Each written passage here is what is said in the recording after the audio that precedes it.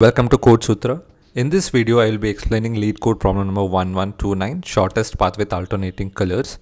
Even if you don't know what is breadth first search, I will be explaining step by step the answer to this solution. So in this problem, you are given the number of edges, 3 in this particular case. You are given the red edges and the blue edges.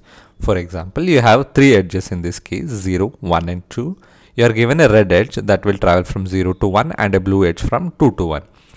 What is that you have to find? You have to find what is the minimum number of steps that you can travel from 0 to that particular place. For example, 0 to 0, how many steps do you need? 0, right? Because you are already in the destination. From 0 to 1, what is the steps you need? You just need 1 step. From again 0 to 2, you can never travel, right? Because there is no path from 0 to 2, so it will be -1. So one additional constraint that is given is if you are traveling from 1 to any other city 3, you cannot travel with the same red path. You just have to use blue path. I will come to that again. But first let's get into what is BFS. See, BFS is actually one of the most intuitive approaches. This is what actually you will be using in real life also. So let me explain this and how do you actually code this. Okay. If you already know BFS, you can skip this part. For example, you are at the city B. Okay, so suppose you are at Bangalore and you are planning a trip to many other cities. Okay, these are the cities that you can travel in one step. M, that is Mumbai, Delhi and Chennai. You can take a direct flight and you can travel to these places. And these are the places that don't have a direct flight, but you can travel from other cities. Okay. What is the first thing that you will do? You will cover all the places that you can travel with one shot. That is it, one single flight. That is, you will first go to Mumbai, then go to Delhi, then go to Chennai, then you will think of other cities, right? So that is exactly what we are doing in breadth first search. That is, you will cover all the cities that you can do it in one shot. And then you will care about the next cities. Then after you have visited these 3 cities, right, you will think of, so you think, I have visited Mumbai, why should I not go to other place from Mumbai? Then from Mumbai again you go to the places again with one shot. So the total steps from Mumbai to N will be 2 steps. But from Mumbai this is 1 step. So that is what breadth search is doing. That is, you will visit all the cities that you can do in 1 step, that is M, D and C. Then you will take M and you will visit the cities that you can travel in one shot from city M. Then you will remove M. And from D, can you travel to anywhere? No, you will just remove from D. And from C, can you travel anywhere? Yes. So what is it that I did? If you look here very carefully, I did something similar to Q. Let me just show it again. So these are the cities. Initially we will have B and we will remove B from it and we will write M, D and C. Then once you are removing M, you will write the next 2 cities that can be traveled in single shot. That is N and P. Similarly, after N and P is done, you will remove D, but from D you cannot travel anywhere. And then again from C you can travel to V. Right? So apart from this, you will also have track which are all the cities that you have already visited. Say, why do you want to track this? For example, there was one more flight from say Chennai to Delhi. You don't want this, right? You don't want to use 2 steps to travel to Delhi when you can travel in just one shot. That is why you will have a track of already visited cities so that you won't travel the same visited cities again. So I hope you understood BFS. Now, there are additional constraints that is given in the problem. And what are the changes that we have to accompany in order to take this additional constraint. So for example, you are at the city B and you are also given edge colors. For example, blue and red. These are the 2 edge colors. Think of it like this. Blue is you want to travel alone and red is you want to travel with a friend. You are such kind of a person who doesn't want to travel alone for 2 consecutive places. Say you are traveling alone from Mumbai to Bombay. Again, you don't want to travel alone. So there is no way you can go from Bangalore to again to Nagpur with a single shot or 2 steps. Why? Because there are 2 consecutive blues, so you cannot travel that. Can you travel to P? Yes, you can travel because you first go along the blue path, then you will take the red path. That is how you can travel. Similarly, if you look here, again to D also, you can travel both with red path as well as these consecutive path. So D can actually be visited twice. Once is you will go alone, once you will go with friend. So those are the two options that you have. Similarly for V also. So what are the changes that we have to accompany from the previous thing? One thing is that you have to remember colors, right? Definitely. Why? Because to city C, from which city you came, and you also have to remember how many steps. That is similar to what we are doing in BFS. That is the BFS and the using the queue, that will remain same.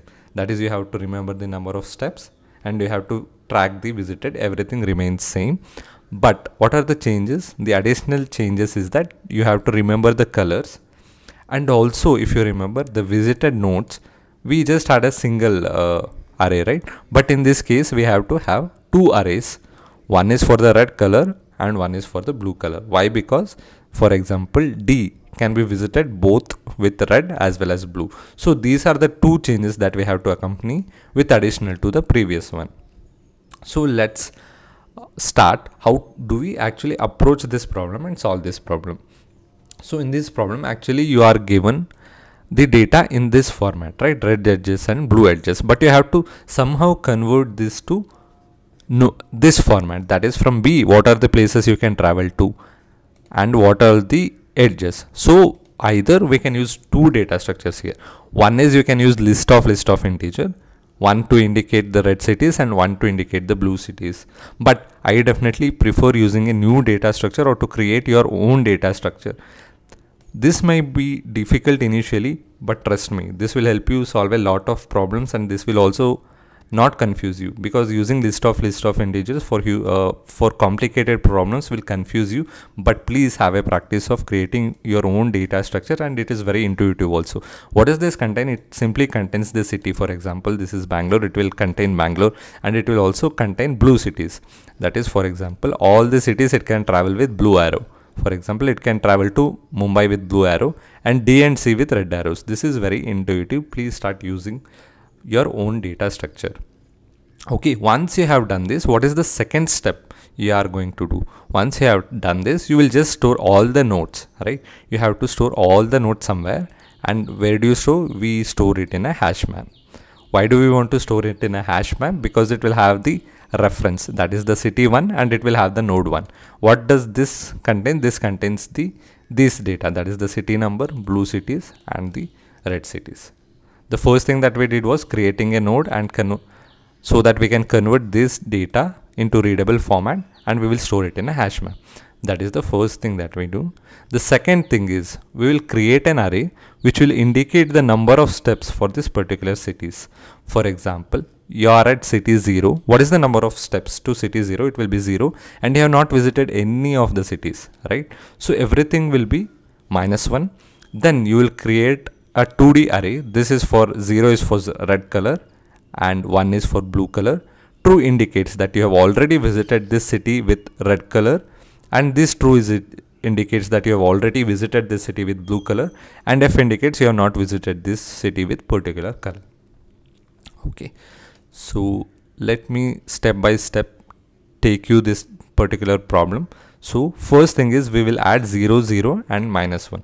Let me explain what this 0 indicates. This 0 indicates the source, and this 0 indicates the number of steps you have taken to come to this, and -1 indicates the color.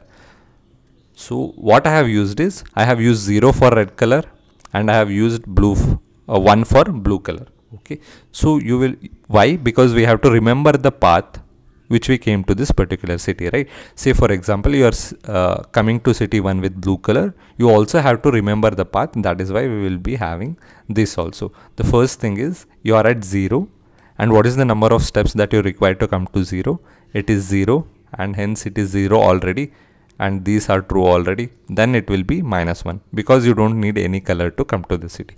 The first thing is you will remove this node, and what do? You check in the hash map if this city is there.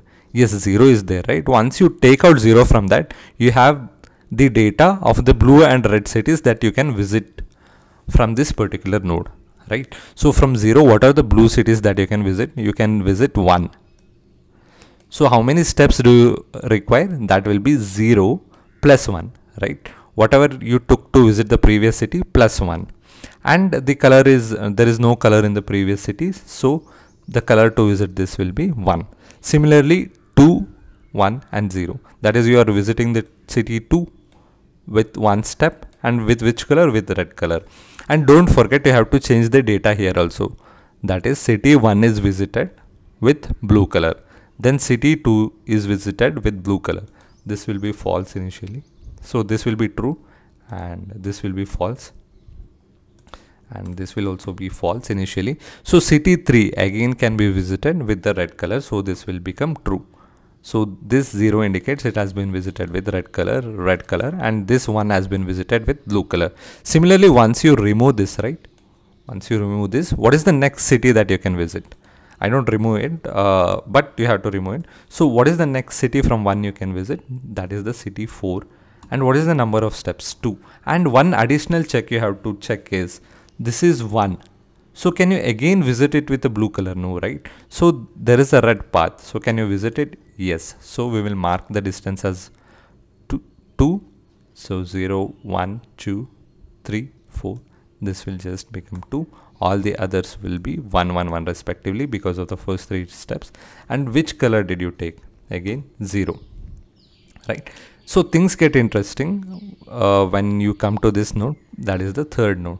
So from third node, what is the other 2 options? We can visit node number 2 as well as node number 5, right? So, but if you look here, what is node number 2? What is the option here that we have? We can visit node number 2 with how many steps? The already steps is 1 plus 1. We can visit with 2 steps. But if you look here, 2 is already having 1 step. So do you want to even continue further? No, right? So we won't be writing this. Why? Because 2 is already visited. So even with less number of steps, so we don't even want to add this to the particular array. So what is the next option that we have? The next option is 5. So 5, what is the number of steps that we'll be having? The number of steps is 2. But what is the color that we have again? 0. But remember, here also we have 0, here also we have 0. Is this a valid path? No, this is not a valid path. So this also will not be adding, and this -1 also doesn't get changed, and this also will remain as false. So let me walk you through the code. Before walking you to the code, 99% of the viewers of my channel don't subscribe to my channel. So the community is growing. Please do consider subscribing to my channel if you have enjoyed the video and have learned something from the video.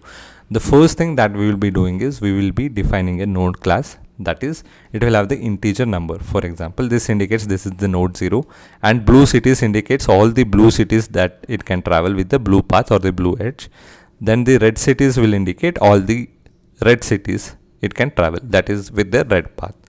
Okay, this is the first thing that we will do, and let me take you through the actual code. First thing what we are doing is we are converting this data that is given in the format of edges, that is in the first slide, right? It is given in this format. So what are we doing? We are just converting that to an hash map. So we are converting to the hash map and storing the data in the first step. In the second step, what are we doing? We are both initiating the answer array with everything as -1, and we are creating this array also. What does this indicate? This is red color and this is blue color. That is the second step. After that, what we are doing? We are creating a queue, and we are adding 0, 0, 1 to the queue. That is the first element, right? What does this mean? To 0, we don't take any steps, and the color is also -1. That is the first thing, and this will be true because both the city 0 is visited with both the colors. And how many steps do we take? We take 0 steps. Then what do? We remove the first element from the queue, and we get all the details. That is, we get the node number, we get how many steps did we take to visit this particular city, and also the previous element. Once you have got all the details, what do? We get from the hash map the particular node, and we will get all the red cities. Say for example, we get node 0 and we will get all the red cities, that is 2 and 3, right? So once we have got 2 and 3, what is the next thing that we will check is, we will check if this particular city has been visited by this particular color already or not. If his city has been visited by red, there is no meaning in continuing it again, right? That is the first thing. And we will also check if the color, that is the previous color, is opposite to this color. In the first step it is true. Why? Because it is not equal to -1. Then we will check in the answer array. If it is already 1 or something, we won't change, but if it is -1, then we will definitely change the number of steps. And we will mark this node as visited. We will mark this city as visited in the red color or in the blue color. That is what we are doing in this particular step. And then again we will add this data to the queue. Similarly we do for all the blue colors, and finally we have the answer array and we will return the answer array. I hope I understood all of your questions, and please do comment the time complexity in the comments. Thank you for watching the video. Please do like and subscribe.